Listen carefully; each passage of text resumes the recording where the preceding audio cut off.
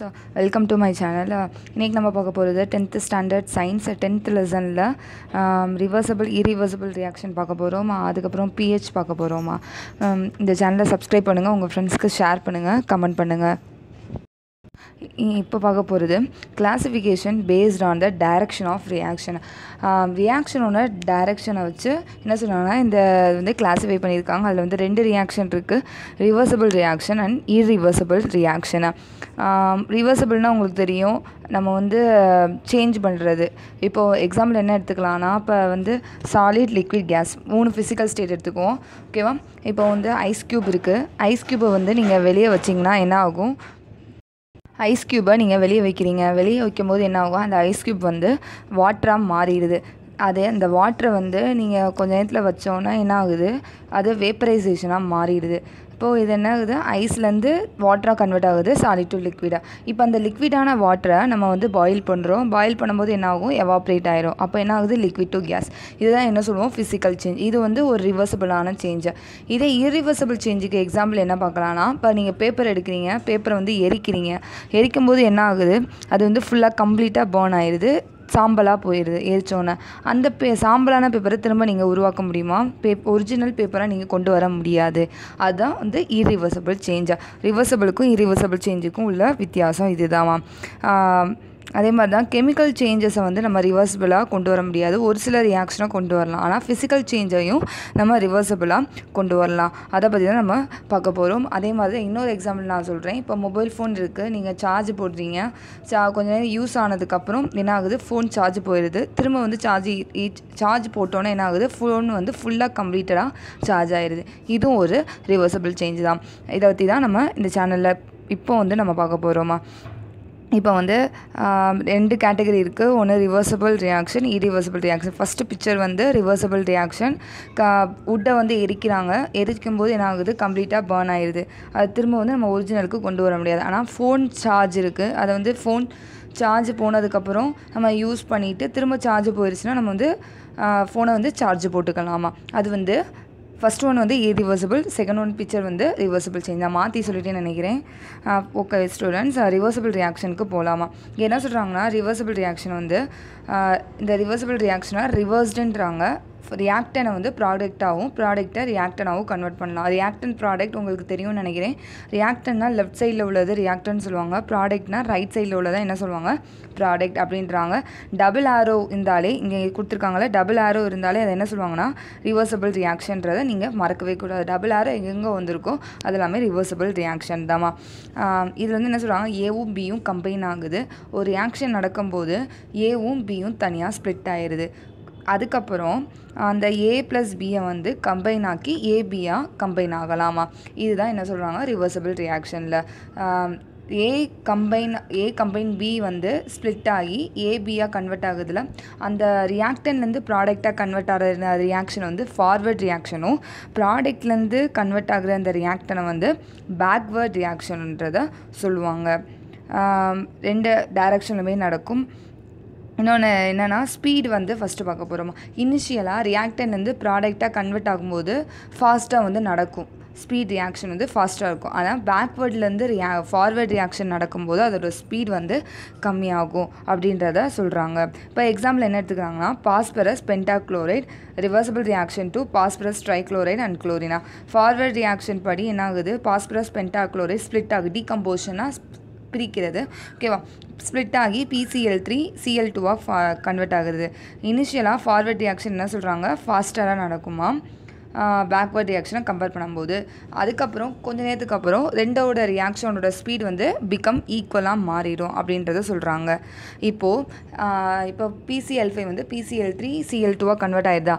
இதை Cl3யையும் PCl3யையும் Cl2வும் திரும்ப PCl5 convert ஆகும்போது கம்ப்ளீட்டாக கன்வெர்ட் ஆகாது. பாஸ்பரஸ் பென்டாக்ளோரைட் வந்து கம்ப்ளீட்டாக கன்வெர்ட் ஆகாது அப்படின்றத சொல்லுவாங்க. இதில் பேக்வர்ட் ரியாக்ஷன் நடக்கும்போது, ஃபார்வர்ட் ரியாக்ஷன் நடக்கும்போது கம்ப்ளீட்டாக கன்வெர்ட் ஆயிரும்.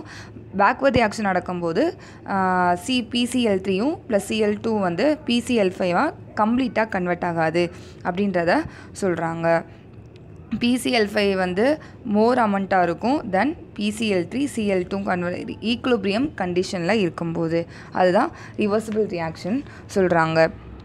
இப்போது நெக்ஸ்ட்டு ரியாக்ஷன் என்ன எடுத்துக்கிறாங்கன்னா H2O2 reversible 2H2O + O2 hydrogen peroxide H2O2னா hydrogen peroxide reversible ஆகி H2Oவும் ஆக்சிஜனுமாக கன்வெர்ட் ஆகுது. திரும்ப அந்த H2O + O2 கன்வெர்ட் ஆகி ஹைட்ரஜன் பெராக்சைடாக கன்வெர்ட் ஆகுது.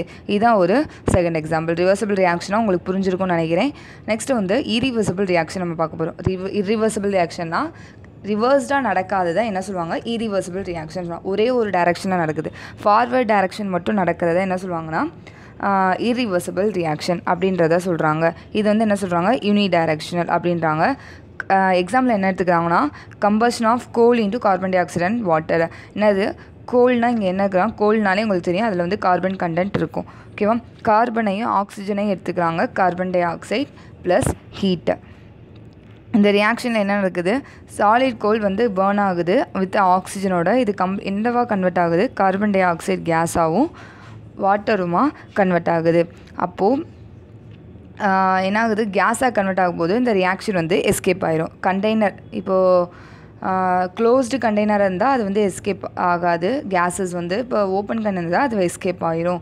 இது என்ன சொல்கிறாங்கன்னா it is extremely hard to decompose a case into the solid. என்ன சொல்கிறாங்கன்னா கேஸ்லேருந்து சாலிடை வந்து டீகம்போஸ் பண்ண ரொம்ப ஹார்டாக இருக்குமாம். அதனால் பேக்வர்ட் ரியாக்ஷன் வந்து பாசிபிள் கிடையாதுன்றத இந்த ரியாக்ஷனில் சொல்கிறாங்க. ஓகேவா ஸ்டூடெண்ட்ஸ்? இதுதான் வந்து இரிவர்சிபிள் ரியாக்ஷன். இரிவர்சிபிள் ரியாக்ஷன் என்ன? ரிவர்ஸ்டாக நடக்காது, ஒரே ஒரு ஃபார்வர்ட் டைரக்ஷன் மட்டும் நடக்கிறத இரிவர்சிபிள் ரியாக்ஷன்றாங்க. இது வந்து யூனிடைரக்ஷனல் அப்படின்றாங்க. கோலையும் சாலிடான கோல் எடுத்துக்கிறாங்க plus with ஆக்சிஜனோட carbon tie ஆக்சைடும் ஹீட்டுமாக convert ஆகுது. கார்பன் டை ஆக்சைடு எவ்வளோ கன்வெர்ட் ஆகுது? கேசியஸ் ஸ்டேட்டுக்கு போயிடுது. அந்த கேசியஸை திரும்ப வந்து சாலிட் ஸ்டேட்டுக்கு நம்ம கொண்டு வர முடியாது. அதுதான் இந்த எக்ஸாம்பிளில் சொல்கிறாங்க. இதுதான் இரிவர்சிபிள் ரியாக்ஷனை. ரெண்டுக்கும் உள்ள வித்தியாசம் பார்க்க போகிறோம். Difference between reversible and irreversible. ரிவர்சிபிள்னா it can be reversed under suitable condition. எந்த ஒரு கண்டிஷனில் இருந்தாலும் அது ரிவர்ஸ்ட் ஆகும். It can not be reversed. அது இப்போ ரிவர்ஸ்ட் ஆகும்னா அதுக்கு ஒரு சூட்டபிளான கண்டிஷன் தேவை. ஓகேவா? ஃபார்வர்ட் ரியாக்ஷனும் பேக்வர்ட் ரியாக்ஷனும் சைமல்டேனியஸ்லியாக அது நடக்கும். சைமல்டேனியஸாக கண்டினியூவாக. இது வந்து என்ன சொல்கிறாங்க? It is unidirectional. ஒரே ஒரு டைரக்ஷன் வந்து ஃபார்வர்ட் ரியாக்ஷன் மட்டும் தான் நடக்கும். It attain equilibrium. Equilibrium is not attain. ஈக்குலிபிரியம்னா ரெண்டுக்குமே ஒரே அமௌண்ட்டாக வர்றது தான் ஈக்குலிபிரியம் அப்படின்றத சொல்லுவோம். ஈக்குலிபிரியம்னா என்னன்றது நெக்ஸ்ட் நம்ம பார்க்க போகிறோம். Reactance can not be converted completely into product. ரியாக்டன் வந்து கம்ப்ளீட்டாக ப்ராடக்டாக கன்வெர்ட் ஆகாது அப்படின்றத சொல்கிறாங்க. இங்கே வந்து ரியாக்டன் வந்து கம்ப்ளீட்டாக கன்வெர்ட் ஆகும். இங்கே வந்து ஸ்லோவாக நடக்கும், இது வந்து ஃபாஸ்ட்டாக நடக்கும்.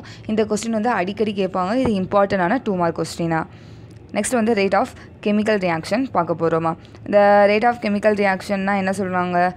எப்படி வந்து அயன் ஆப்ஜெக்ட் வந்து துருப்பிடிக்குது, எப்படி நம்மளுக்கு வந்து ஃபுட் வந்து டைஜஸ்ட் ஆகுது, எப்படி வந்து பெட்ரோல் பேர்னிங் ஆகுது, அந்த ஸ்பீடை குறிக்கிறது தான் என்ன சொல்கிறாங்க? Rate of chemical reaction. ரேட்னாலே உங்களுக்கு தெரியும் ஸ்பீடை. இப்போது இதில் வந்து என்ன சொல்கிறாங்க? ரேங்க் பண்ண சொல்கிறாங்க. இதில் வந்து எது வந்து ஸ்லோவஸ்ட் டு ஃபாஸ்டஸ்ட், எது வந்து ஸ்லோவாக நடக்கும், இந்த 4 ரியாக்ஷன் 4 இது கொடுத்துருக்காங்க. இதில் வந்து எது வந்து ஸ்லோவாக நடக்கும், எது வந்து ஃபாஸ்ட்டாக நடக்குன்றதை நம்ம வந்து ஆர்டர் வைஸ் சொல்லியிருக்காங்க. இப்போ வந்து எக்ஸாம்பிள் என்ன எடுத்துக்கிறாங்கன்னா இப்போ ரேட் ஆஃப் ரியாக்ஷனை எப்படி கண்டுபிடிக்கணும்னா ரியாக்டனும் ப்ராடக்டையும் நம்ம மெஷர் பண்ண போகிறோம் அமௌண்ட்டை பிஃபோர் அண்ட் ஆஃப்டர். ஓகேவா? Specific period of time. Reaction நடக்கிறதுக்கு முன்னாடி, ரியாக்ஷன் நடக்கிறதுக்கு அப்புறம் நம்ம வந்து டைமை வந்து அமௌண்ட்டை வந்து நம்ம மெஷர் பண்ணி வச்சுக்கணுமா. இப்போ 2 எக்ஸாம்பிள் எடுத்துக்கிறாங்க. இப்போ 100 கிராம் ஆஃப் சப்ஸ்டன்ஸை வந்து 100 கிராம் ஆஃப் சப்ஸ்டன்ஸ் எடுத்துக்கிறாங்க. இதை வந்து ஏன்னு வச்சுக்கோங்க. ஒரு ரியாக்ஷன் நடக்கும்போது ரியாக்ஷன் நடந்துருச்சு, 1 ஹவருக்கு அப்புறம் 50 கிராம் ஆஃப் அமௌண்ட் வந்து லெஃப்ட் ஆயிடுது. ஓகேவா? 100 கிராமில் வந்து 50 கிராம் அமௌண்ட் வந்து லெஃப்ட் ஆயிடுது. இது ஒரு ஃபஸ்ட் ரியாக்ஷன். செகண்ட் ரியாக்ஷனில் 100 கிராம் சப்ஸ்டன்ஸை வந்து எடுத்துக்கிறாங்க. ரியாக்ஷன் நடக்குது 1 ஹவர் வச்சு. ஓகே, அதில் வந்து 20 கிராம் வந்து லெஃப்ட் ஆயிடுது. அப்போ 100ல் ஃபஸ்ட் ரியாக்ஷன் 100ல் 50 போச்சுன்னா 50 ரிமைன் இருக்கும்.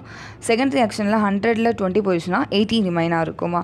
இதெல்லாம் எதை சொல்கிறாங்க? இதில் வந்து எது வந்து ஃபாஸ்ட்டாக நடந்திருக்கு ரியாக்ஷன் வந்து செகண்ட் ரியாக்ஷன் தான் ஃபாஸ்ட்டாக நடந்திருக்கு. ஏன்னா அதில் வந்து அமௌண்ட் வந்து அதிகமாக இருக்குது. 80 கிராம் ஆஃப் ரியாக்டன் வந்து அதிகமாக இருக்குது. அப்போ செகண்ட் ரியாக்ஷன் தான் ஃபாஸ்ட்டாக இருக்குன்னா இது என்ன சொல்கிறாங்க? இதுதான் ரியாக்ஷன் ரேட். ரியாக்ஷன் ரேட்னா என்ன? பிஃபோர் அண்ட் ஆஃப்டர் அந்த டைம் பீரியட்குள்ளே எவ்வளோ அமௌண்ட் இருக்குன்றதை மெஷர் பண்ணுறது தான் ரேட் ஆஃப் கெமிக்கல் ரியாக்ஷனு.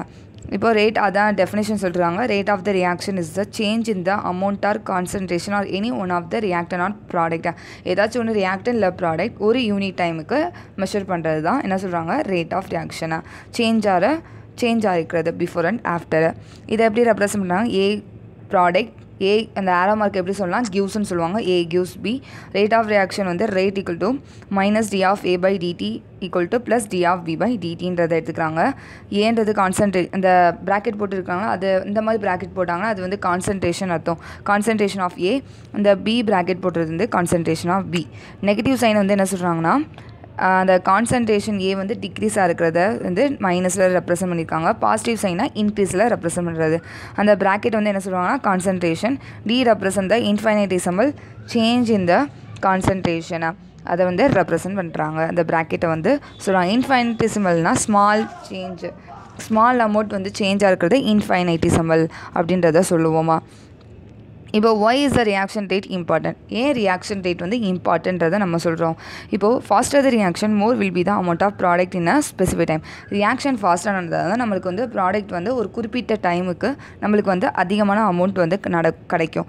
அதுதான் என்ன சொல்கிறாங்க, கெமிஸ்ட் வந்து டிசைன் பண்ணியிருக்காங்க. ஒரு நம்மளுக்கு வந்து ஃபாஸ்ட்டாக ரியாக்ஷன் இருந்தால் நம்ம வந்து ப்ராடக்டோட ஈல்டு வந்து அதிகமாக கிடைக்கும் அப்படின்றத சொல்கிறாங்க. ஃபுட் ப்ராசஸரில் வந்து மெயினாக வந்து ரியாக்ஷன் தான் இம்பார்ட்டன்ட்.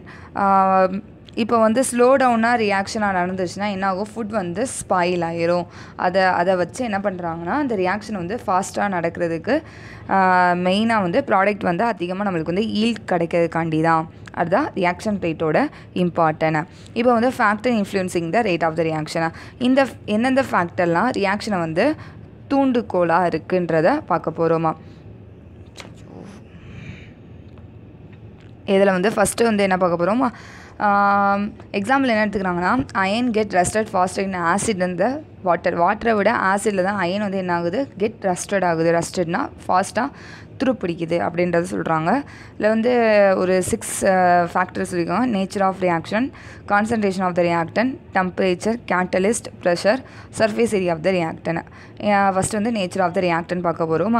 இதான் என்ன சொல்கிறாங்கன்னா சோடியம் இருக்குல்ல, சோடியம் வந்து ஹைட்ரோக்ளோரிக் ஆசிடோட ஃபாஸ்ட்டாக ரியாக்ட் ஆகுமா அசிடிக் ஆசிடை கம்பேர் பண்ணும்போது? ஏன்னா ஹைட்ரோக்ளோரிக் ஆசிட் வந்து ஸ்ட்ராங்கரான ஆசிட் அசிடிக் ஆசிடை கம்பேர் பண்ணும்போது. அதனால தான் சோடியம் வந்து ஹைட்ரோக்ளோரிக் ஆசிடோட ரியாக்ட் ஆகும், ஃபாஸ்ட்டாக ரியாக்ட் ஆகுது. இப்போ ஹைட்ரோக்ளோரிக் ஆசிட் வந்து மோர் ரியாக்டிவ் அப்படின்றத சொல்கிறாங்க. அதை கீழே வந்து ப்ராடக்ட்ஸ் ஒரு கெமிக்கல் ஈக்குவேஷனில் கொடுத்துருக்காங்க. 2Na + 2HCl gives 2NaCl + H2. ஃபாஸ்ட்டாக நடக்குது. 2Na + CH3CO ஆச்சுன்னா acetic acid, CH3CONA sodium அசிட்டேட்டாக convert ஆகுது ப்ளஸ் H2O. ஃபர்ஸ்ட் ரியாக்ஷன் வந்து ஃபாஸ்ட்டாக நடக்கும், செகண்ட் ரியாக்ஷன் வந்து ஸ்லோவாக நடக்குமா. நெக்ஸ்ட் வந்து கான்சன்ட்ரேஷன் ஆஃப் த ரியாக்டனை. இப்போ வந்து நம்ம வந்து அமௌண்ட்டை வந்து சேஞ்ச் பண்ணால் ரியாக்ஷன் ரேட் வந்து என்ன சொல்கிறாங்க, ஃபாஸ்ட்டாக இருக்கும் அப்படின்றத சொல்கிறாங்க. ரியாக்டன் சைடில் அமௌண்ட்டை சேஞ்ச் பண்ணணும். அப்போ என்ன ஆகுது, அமௌண்ட்டை சேஞ்ச் பண்ணால் அந்த வால்யூமோட அமௌண்ட்டில் வந்து நம்ம சேஞ்ச் பண்ணால் கான்சன்ட்ரேஷன் அப்போ அங்கே வந்து அதிகமாக இருக்கும். அப்போ மோர் கான்சன்ட்ரேஷன் இருந்துச்சுன்னா மோர் பார்ட்டிக்கல் வந்து பெர் வால்யூமில் ப்ரெசென்ட்டாக இருக்கும். அப்போ என்ன சொல்கிறாங்க, இது வந்து அப்போ மோர் பார்ட்டிகல்ஸ் வந்து பெர் வால்யூமில் இருந்துச்சுன்னா அந்த ரியாக்ஷன் வந்து ஃபாஸ்டராக இருக்கும் அப்படின்றத சொல்கிறாங்க. என்ன சொல்கிறாங்க, கிரானுலேட்டட் ஜிங்க் எடுத்துக்கிறாங்க. அது கிரானுலேட்னா துகள்களாக இருக்கிறத சொல்கிறாங்க. அது வந்து 2 மோல் ஆஃப் ஹைட்ரோக்ளோரிக் ஆசிடில் தான் ஃபாஸ்ட்டாக ரியாக்ட் ஆகுமா 1 மோல் ஹைட்ரோக்ளோரிக் ஆசிட் கம்பேர் பண்ணும்போது. 2mனா மோல்ஸ் அப்படின்றத சொல்லுவாங்க. நீங்கள் வந்து 1 மோல்ன்றதை நீங்கள் வந்து ஹையர் கிளாஸில் படிப்பீங்க. டெம்பரேச்சரில் என்ன சொல்கிறாங்கன்னா most of the reaction go faster at higher temperature. higher temperature இருக்கும்போது ரியாக்ஷன் வந்து ஃபாஸ்ட்டாக நடக்குமா. ஏன்னா ரியாக்டன் சைடில் வந்து ஹீட் கொடுக்கும்போது அங்கே பாண்ட் எல்லாமே உடையுது. அப்போ உடையும் போது என்ன ஆகுது, ரியாக்ஷன் வந்து ஸ்பீடாக நடக்குது. Calcium carbonate react slowly with hydrochloric acid. Room டெம்பரேச்சரில் இருக்கும்போது ஹைட்ரோக்ளோரிக் ஆசிடோட கால்சியம் கார்பனேட் ரியாக்ட் பண்ணும்போது ஸ்லோவாக நடக்குது. அந்த ரியாக்ஷன் மிக்சர் இஸ் ஹீட்டட். இந்த ரெண்டையுமே நம்ம ஹீட் பண்ணும்போது அந்த ரியாக்ஷன் ரேட் என்ன சொல்கிறாங்க, இன்க்ரீஸாக இருக்கும் அப்படின்றத சொல்கிறாங்க டெம்பரேச்சரில். நெக்ஸ்ட் வந்து ப்ரெஷரில் பார்க்க போகிறோம். த ரியாக்டன் ஆர் கேஸஸ். இப்போ ரியாக்டன் வந்து கேஸஸாக இருந்துச்சுன்னா ரியாக்ஷன் ரேட் வந்து இன்க்ரீஸாக இருக்கும், ப்ரெஷரும் இன்க்ரீஸாக இருக்குமா. இன்க்ரீஸ் இந்த ப்ரெஷர் வந்து இன்க்ரீஸாக இருக்கும்போது என்ன சொல்கிறாங்க, அந்த பார்ட்டிகல்ஸ் எல்லாமே க்ளோஸராக இருக்கும்போது கொலாய்ட் ஆகும். கொலாய்ட்னா மோதி இருக்கும்போது அங்கே வந்து ரியாக்ஷன் ரேட் வந்து அதிகமாக இருக்குது. எந்த கண்டிஷனில் இருக்கும்போது, கேசியஸ் கண்டிஷனில் இருக்கும்போது தான் அந்த ரியாக்ஷன் ரேட் ஃபாஸ்டராக இருக்குது அப்படின்றத சொல்கிறாங்க. கேட்டலிஸ்ட்னால் உங்களுக்கு தெரியும், கேட்டலிஸ்ட்ன்றாலே ஞாபகம் வருது ஸ்பீட் ஆஃப் த ரியாக்ஷனாக. என்னென்னா ஒரு ரியாக்ஷன் நடக்கும்போது ஸ்லோவாக நடக்கும். இப்போ ஏதோ ஒரு சப்ஸ்டன்ஸை நம்ம ஆட் பண்ணும்போது அந்த ரியாக்ஷன் வந்து ஃபாஸ்ட்டாக நடக்கும். எக்ஸாம்பிள் என்சைம்ஸ் யூஸ் பண்ணலாம், ஏதாச்சும் மெட்டல் யூஸ் பண்ணுவாங்க. அதுதான் என்ன சொல்லுவாங்கன்னா catalyst. Catalyst is a substance which increase the reaction rate without being consumed in the reaction. என்ன ஆகுதுன்னா ரியாக்ஷனில் வந்து எந்த ஒரு கன்சியூமே பண்ணாது, ஏற்றுக்கொள்ளாது. ஓகேவா? இங்கே ரியாக்ஷன் ரேட் வந்து ஃபாஸ்ட்டாக நடக்குமா. கேட்டலிஸ்ட்னாலே ஸ்பீட் ஆஃப் த ரியாக்ஷன். இங்கே என்ன எக்ஸாம்பிள் எடுத்துக்கிறாங்கன்னா பொட்டாசியம் குளோரைட்டை வந்து டீகம்போஸ் பண்ணுறாங்க. பொட்டாசியம் குளோரைடும் ஆக்சிஜன் கேஸாக கன்வெர்ட் ஆகுது. அது என்ன ஸ்லோவராக கன்வெர்ட் ஆகுது. இதே மேங்கனீஸ் டை ஆக்சைடு ஆட் பண்ணும்போது அந்த ரியாக்ஷன் ரேட் வந்து என்ன சொல்கிறாங்க ஃபாஸ்டராக இருக்குன்றதை சொல்கிறாங்க கேட்டலிஸ்ட்டில். நெக்ஸ்ட் வந்து surface area of the ரியாக்டன். solid reactant are involved in the reaction, the powder form react more quickly. reactant வந்து சாலிடாக இருக்கிறத விட பவுடராக இருந்துச்சுன்னா அந்த ரியாக்ஷன் வந்து ஃபாஸ்டராக இருக்குமா. கால்சியம் கார்பனேட் இதை வந்து பவுடராக எடுத்துக்கிறாங்க. ஹைட்ரோக்ளோரிக் ஆசிடோட ரியாக்ட் பண்ணும்போது ஃபாஸ்ட்டாக நடக்குது. தென் மார்பிள் சிப்ஸ், மார்பிள்னால் கல் சொல்லுவாங்கள்ல, கொஞ்சம் கல்லாக இருக்க மாதிரி இருக்கும்போது இருக்கிறத விட பவுடராக இருக்கும்போது ஃபாஸ்ட்டாக ரியாக்ட் ஆகுமா. Powdering of the ரியாக்டன் increasing the surface area and more energy is available on coalition of the ரியாக்டன் particle. அந்த ரியாக்டன் வந்து இன்க்ரீஸாக இருக்குது.